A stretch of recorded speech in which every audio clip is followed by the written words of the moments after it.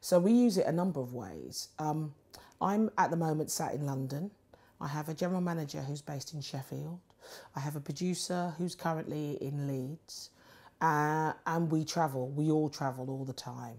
So technology's become really, really important for us as a way of communicating. We Skype, we have Skype meetings all the time. I have Skype meetings with organisations, theatres up and down the country.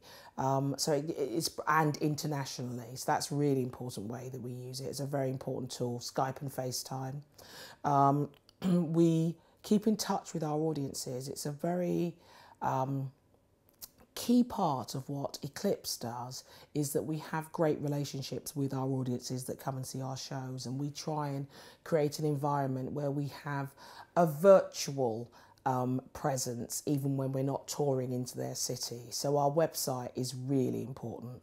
And on our website we create content that's specifically for our audiences. So we create drama on stage, but we also create separate dramas that are very specifically for our online content. So if you go on our website, you'll see at least 10 films, and then we source other material that we know our audience will like and will enjoy. And that keeps them cooking, if you like, until our next production comes back into town. So that's how we use technology.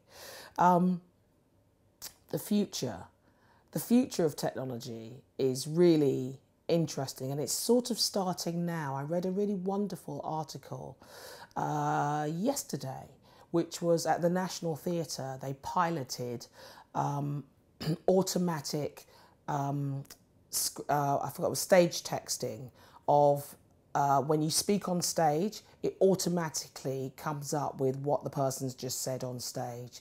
That sort of blew my mind, actually, because what that means is people who are deaf, it's about access. People have disabilities, could go to the theatre any night of the week. At the moment, you can only go and do that. Maybe one show will be specially done for you, or you might see someone signing, or you might see someone with surtitles or subtitles.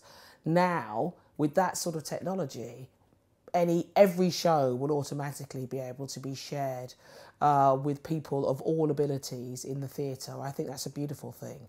And the idea of streaming work is really, really important. Some things I can't get to see, but I wait for the streaming moment, and when they stream it, there it is on my telly in my home, and I can watch that show there.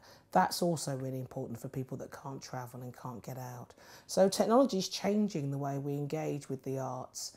Across the board, museums, theatres, live events. It doesn't replace the live event, because there's nothing quite like the live event, of course, and the living, breathing moment when we're all in the same room, but it certainly gives you a good taste of what you might experience should you walk into the space.